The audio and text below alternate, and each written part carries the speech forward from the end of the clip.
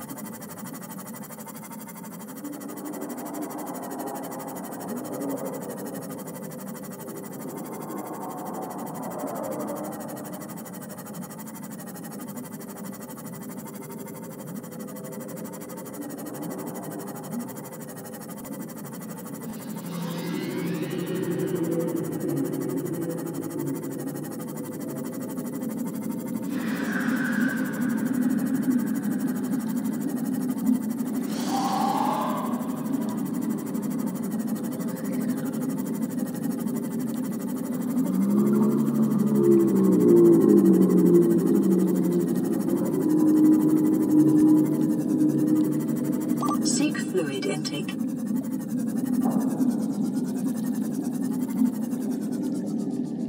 Passing 100 meters.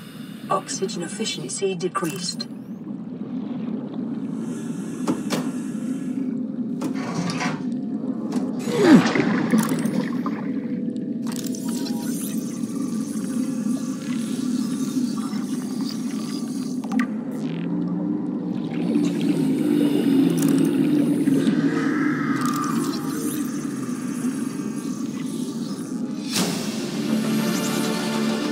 Near blueprint acquired.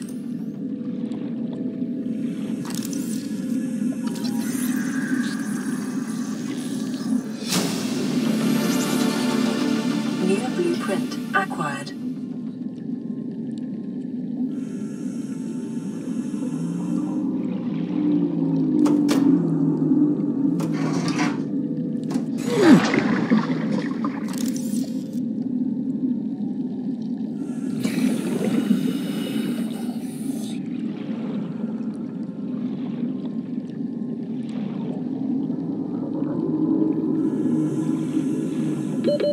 Seconds.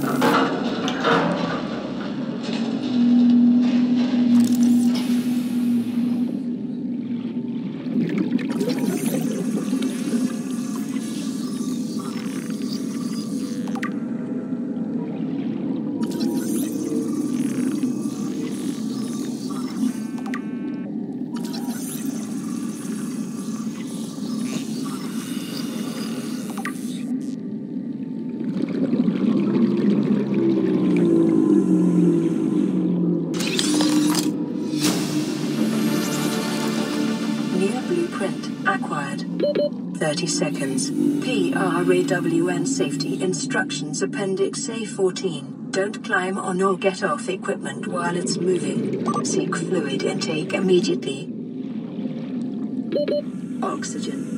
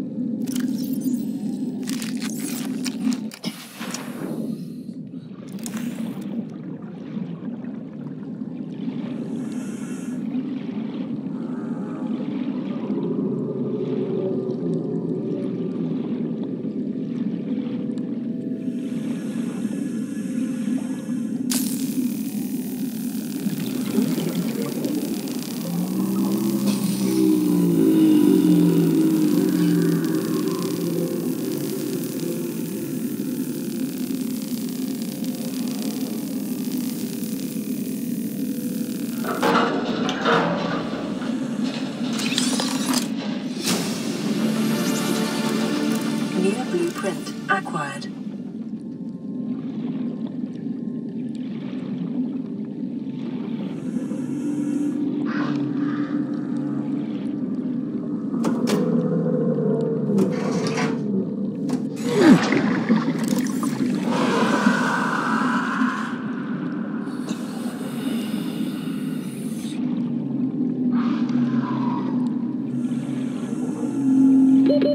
Seconds.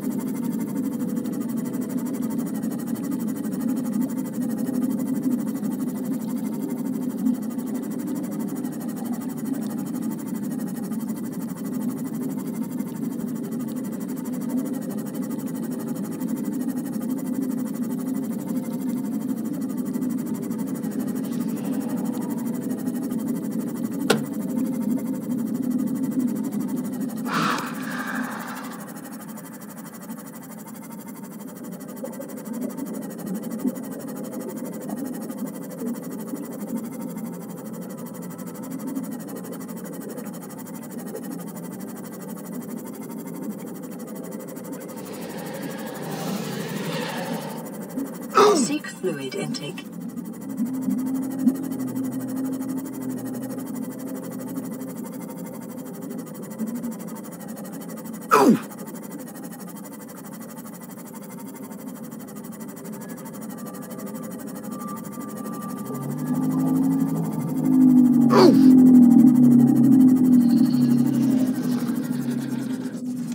Welcome aboard, Captain.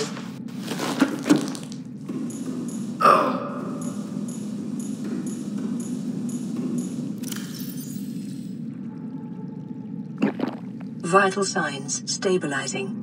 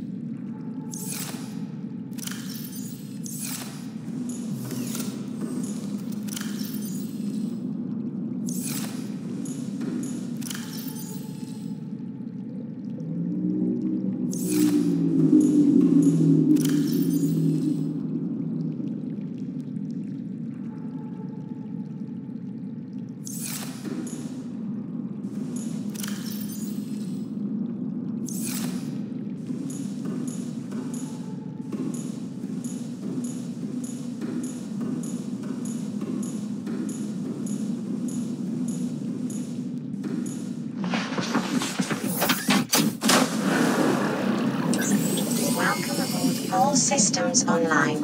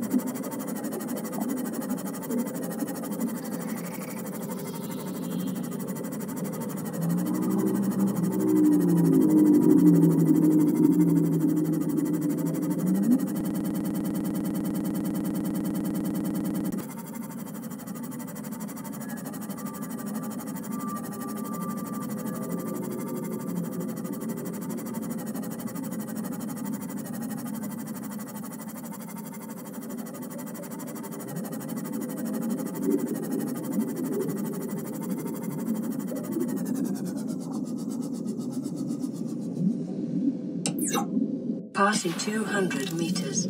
Oxygen efficiency greatly decreased.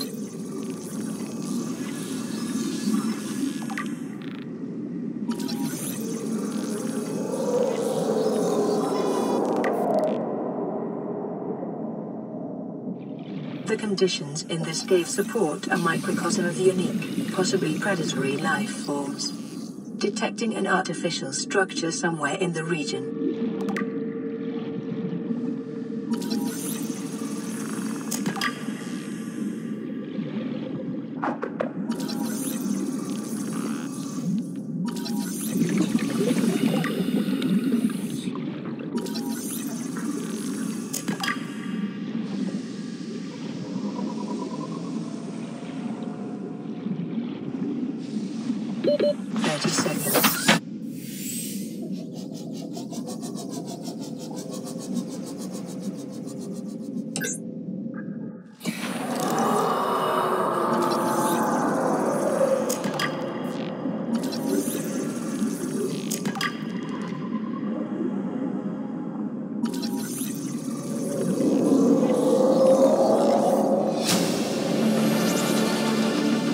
Blueprint acquired. Integrating new PDA data.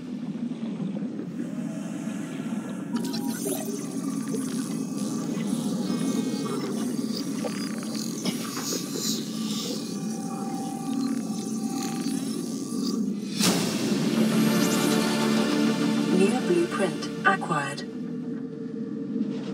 Signal location uploaded to PDA. Integrating new PDA data.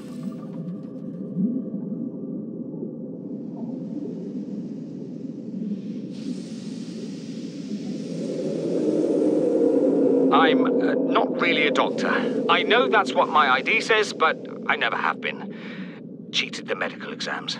What does a doctor these days need to know about manually resetting bones? When was the last time a top surgeon actually cut someone open? That's what the robots are for. Doctors these days read diagnoses off of computer readouts. For that, I'm perfectly qualified. But what good is it when I'm not connected to the main network? I'm bleeding. I've got glowing green pustules growing on my hands. I run a self-scan and it tells me I've got skin irritation. The only thing I studied in medical school was how to lie convincingly. What the hell do I know about how to treat an alien disease? I think I'm actually going to die down here.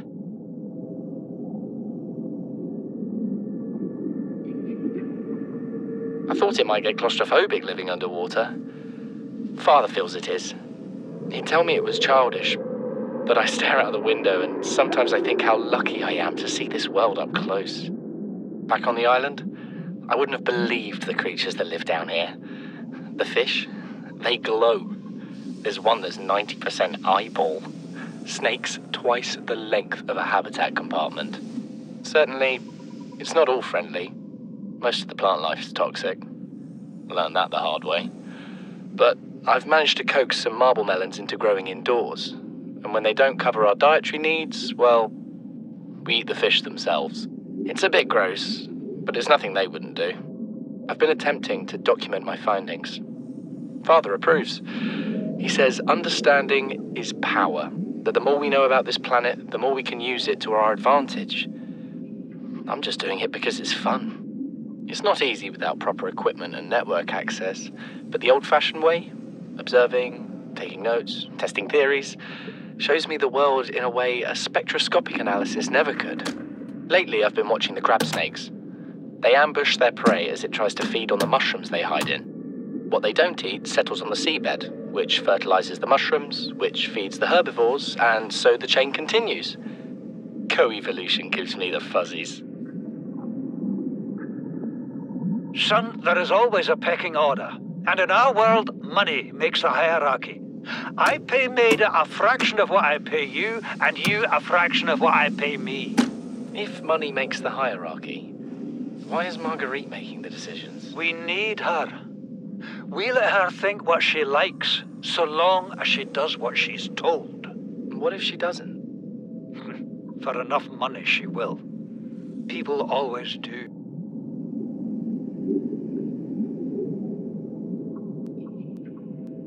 You know what Maida told me today?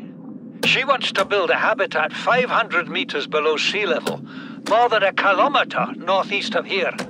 And she needs Bart and I to do it.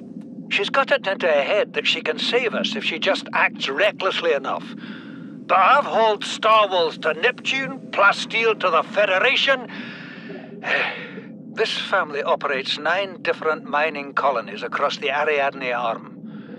Maida thinks she's better suited to lead. Her contract still says otherwise. But I just cannot damn well tell whether it's the stupidest idea I ever heard, or my only hope. I turned 80 years old last week. I thought I had another 80 in me, but marooned on this planet, there's no swapping out of my liver when the old one fails. Here, I'm mortal. And Maida is useful. So, it's my responsibility to make a decision. Return to the island and hope whatever knocked the Degazi out of the sky won't do the same to the rescue ship. Or take us deeper in search of answers. And all the while be hoping old age gets me before the sea monsters do. I'll give Maida just one thing. She was right about these caves. There's enough lithium there to fabricate 100 tons of plasteel. Enough for a damn fleet of Cyclops submarines. There was nothing anyone could have done to avoid crashing here. But I was right to order the detour. If we get off this planet, they'll be talking about the Torgal share price on the other.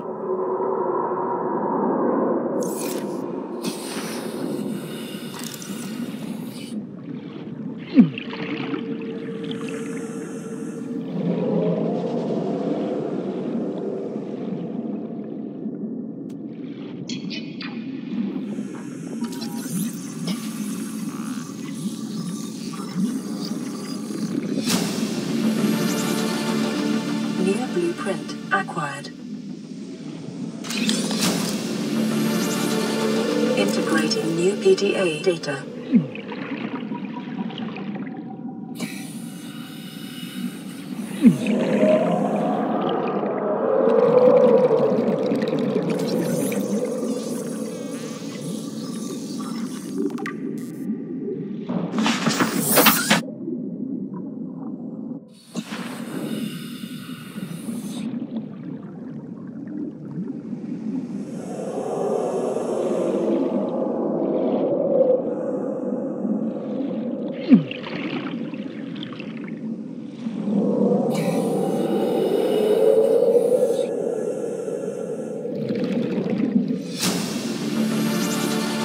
Integrating new PDA data.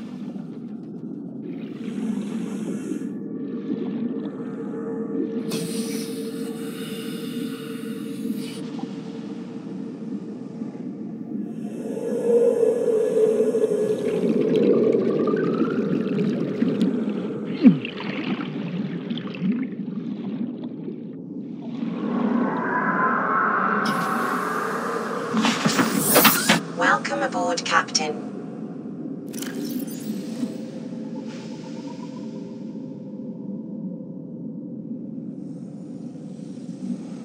Something incredible just happened. Since we're down here, I had this plan to build equipment and study the life forms we were encountering, but I didn't have enough enameled glass. So, I started looking for a natural substrate that would strengthen the glass we have, and those stalker teeth we've been finding fit the bill. Only, well, we needed more. That's when Marguerite got interested. She actually listened to me, more than I can say for Father, and I worked up the courage to talk about my more tentative theories. When I told her they were attracted to metal deposits, that their teeth get dislodged when they pick them up, her eyes narrowed and she dashed out of the room. 3 hours later, she came back, her pack loaded down with stalker teeth. I asked her about it. She shrugged and said my theories were good. Said she had the meeting out of the palm of her hand. I think she meant it literally. She is incredible. She went out to the kelp forest armed with just a heat blade and went fin to fin with a pack of stalkers. On the one hand, that is the coolest thing I have ever heard. On the other, Well, I hope the stalkers didn't come off worse than Marguerite did. She had a huge gash on her forearm. I don't think things went as smoothly as she made out. And what's the point in surviving here if we have to kill everything that makes it so wonderful? I wish I knew more about these animals, but Father won't let me leave the habitat. Maybe with all this glass, we could build a containment unit and get up close to them. We're already 200 meters below sea level. You want to go deeper? Look around us, Chief. Water leaking through the hull, water outside the hatch. We're drowning real slow. If rescue arrives, whatever shot us down, it's gonna do it again and again until it's shut off. You see an off switch around here, Chief? Why would it any more likely be half a kilometer down? Your kid found something on the scanner. There's something down there. Something that shouldn't be. You're mad. I'm going all the same, and I have an idea you two are gonna follow. But if you do, be mindful. Your authority stopped at sea level.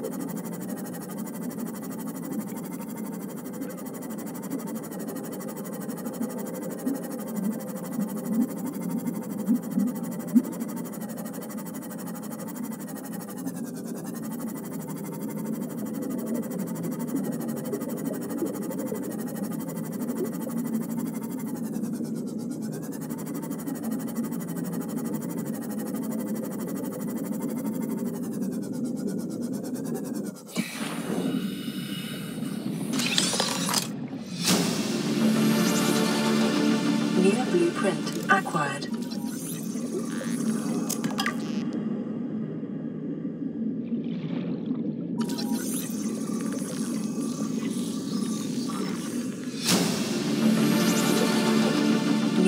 Blueprint acquired.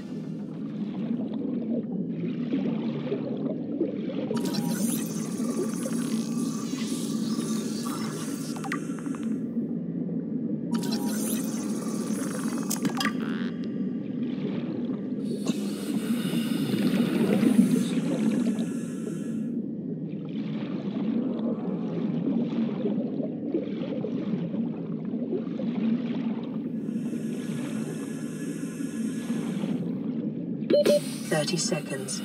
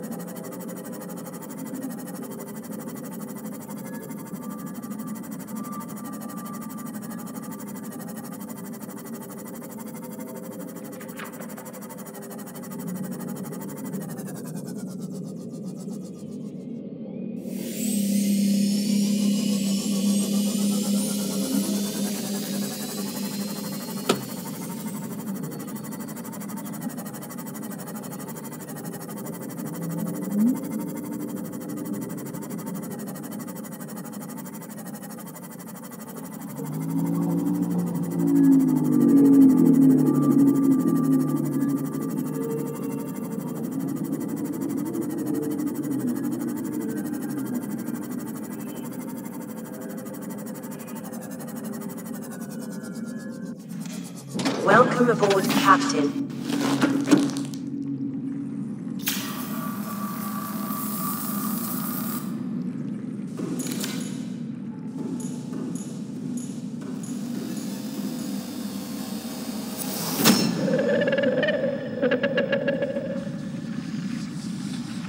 What are you?